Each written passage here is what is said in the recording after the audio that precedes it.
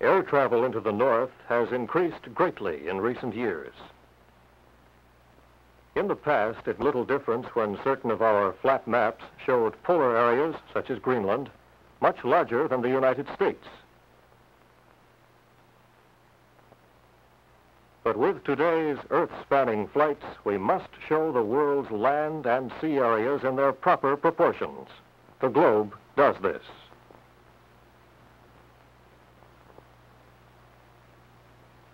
The longer the flights become, the more we find that direct routes require actually crossing the Arctic regions, where conditions are vastly different from those we know and entirely foreign to most people's experiences.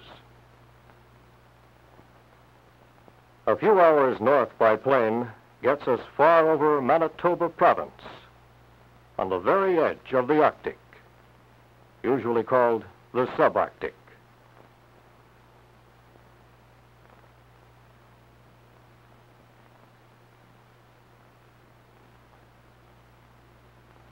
Churchill lies in Canada, about halfway up the west coast of Hudson Bay. It's mid-June when we glide in above Churchill for a landing. Yet the river below us is still solidly frozen.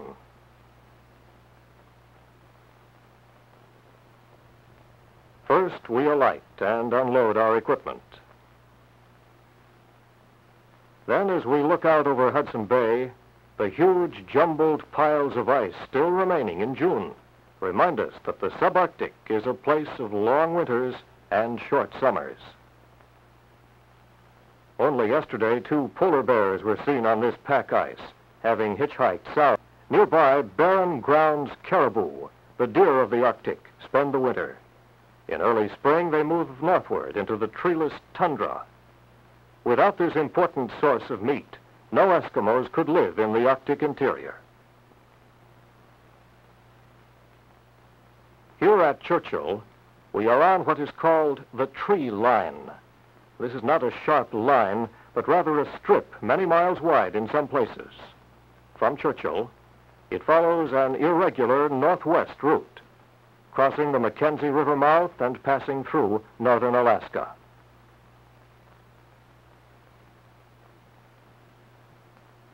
South of this belt, the trees grow fairly large and in heavy, dense forests.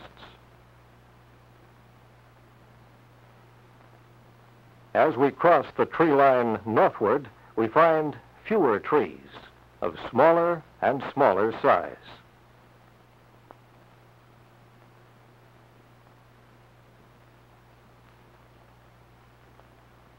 Finally, all trees disappear as the permanently frozen tundra, or zone of permafrost, stretches on to the Arctic Ocean. Under these stunted tree-lined spruces, we find 2 kinds of tough, woody Labrador tea growing. The small-leaved one grows commonly on the treeless tundra to the north. The large-leaved one grows in the spruce woods to the south. Thick mats of gray-green reindeer moss cover much of the gravelly soil. This is really a lichen, one of the foods of the caribou. The largest willows are only knee-high at the tree line. A little Richardson's willow, blooming near a snowbank, resembles our pussy willows.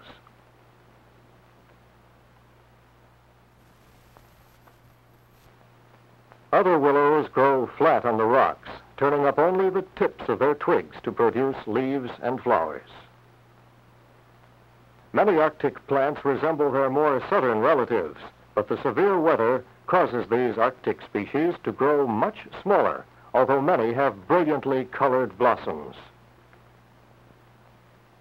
The orange 5-finger, for instance, displays these Arctic characteristics of bearing small, bright flowers.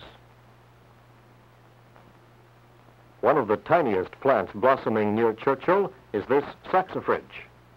Each blossom is only 1/4 of an inch across, and the leaves are so tiny they can hardly be recognized as leaves. This reminds us of a New England daisy field. It's really the Arctic avens, one of the most abundant flowering plants of the far north. It may grow in almost any niche in the rocks where a little soil collects.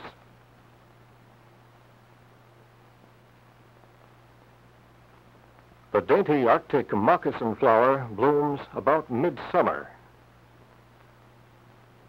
It's surprisingly similar to the little white lady slipper of northern United States, but it's much smaller.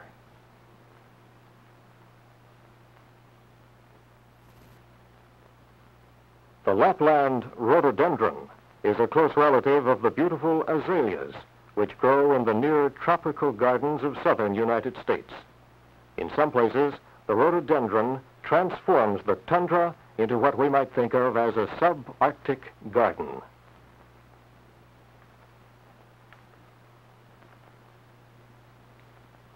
Near the rhododendrons, settling quietly on her nest, is a ptarmigan in summer dress.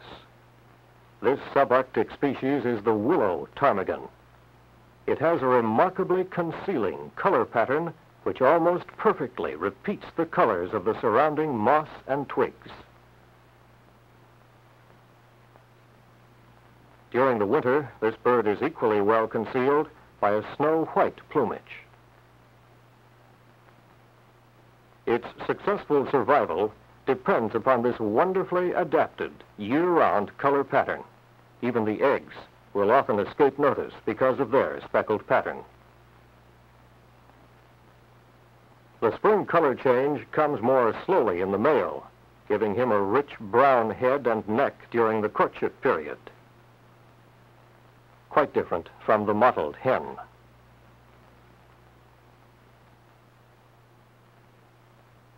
This colorful Arctic grouse is an important food of the white fox, which as a fur bearer is so essential to the Eskimo. The ptarmigan has kept alive many Indians, Eskimos, and white men, serving as their food as they traveled and explored in this bleak north country.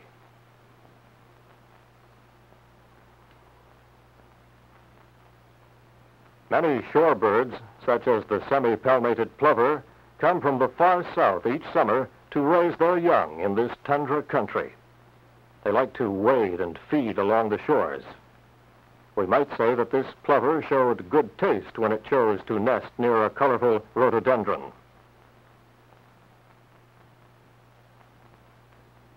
The lesser yellowlegs is one of the migrant shorebirds best known in the United States. In spring and fall, we frequently see small flocks stopping along muddy flats and shores.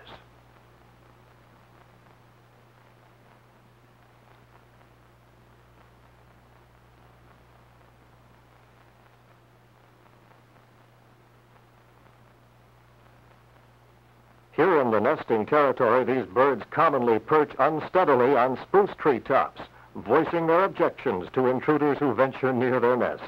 During migration, however, such treetop perching is entirely unknown. One of the smallest shorebirds is the northern phalarope. Unlike other shorebirds, the phalaropes have flaps on their toes, which enable them to swim like miniature ducks. Often they spin around in the water, their churning feet disturbing small water life, which the birds pick off for food as it rises to the surface.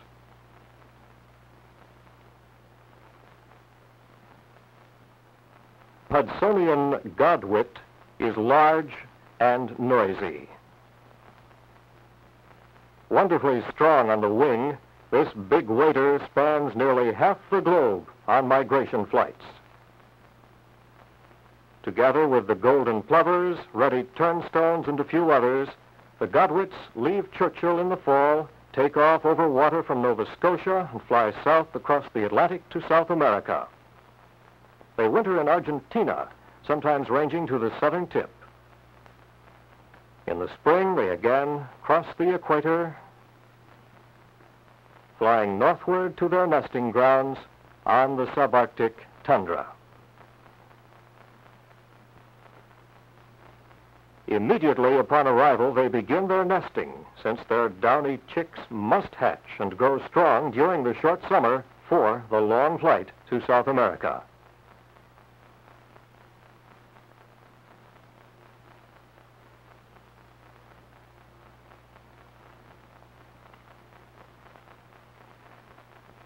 In a stunted little spruce, still packed in mid-June snowdrifts, we find a sparrow-like redpoll just completing her thick, warm nest.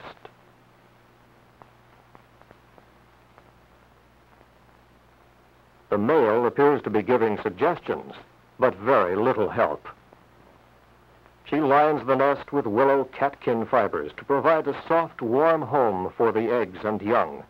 These hardy goldfinch-sized birds with their little red caps appear in northern United States only in winter.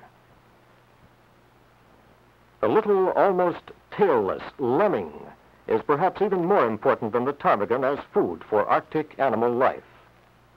These collared lemmings become very numerous, usually every 4th year, when they provide abundant food for foxes, wolves, hawks, and owls.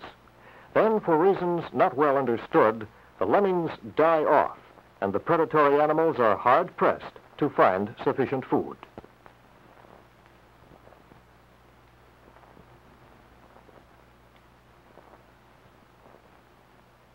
It's now the 4th of July, and we still see snowdrifts 3 feet or more deep in the Churchill area.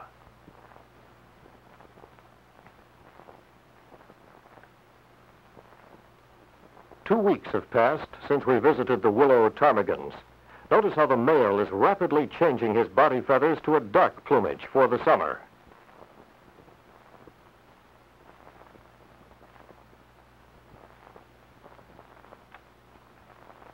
The hen has just hatched her speckled eggs, but her family of downy chicks faces a cold world well protected.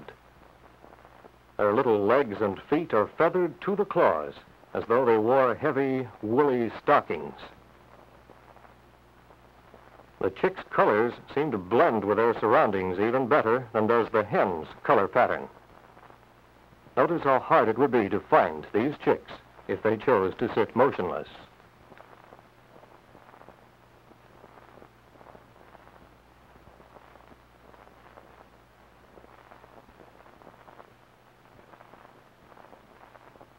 Usually very careful, the ptarmigan mother will make mistakes, but no harm done. Now we'll leave the tundra and go to the town of Churchill. Its white residents are mostly Icelanders and Scandinavians. Chippewayan Indians also live here. Churchill looks like a typical western prairie town with low, simple buildings and no trees. This huge elevator receives western grain by rail for ocean shipment to Europe.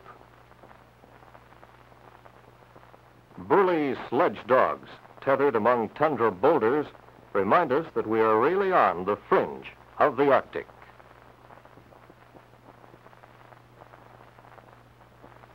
By July, the harbor ice is out, and this Hudson's Bay Company supply boat loads cargo for northern posts on Hudson Bay.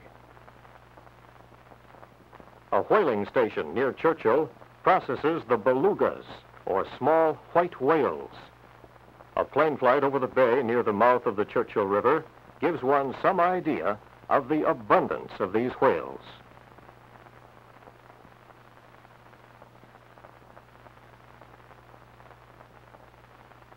Indians harpoon the whales and tow them alongside motor-driven canoes to the whaling station.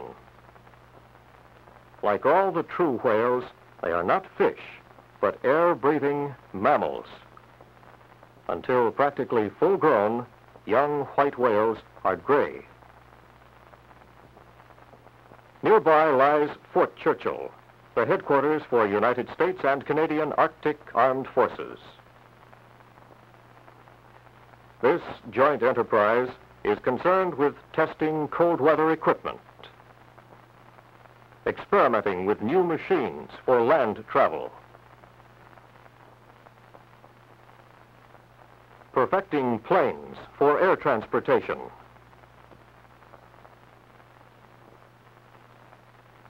and in learning other ways to live and work in this northern land of expanding importance.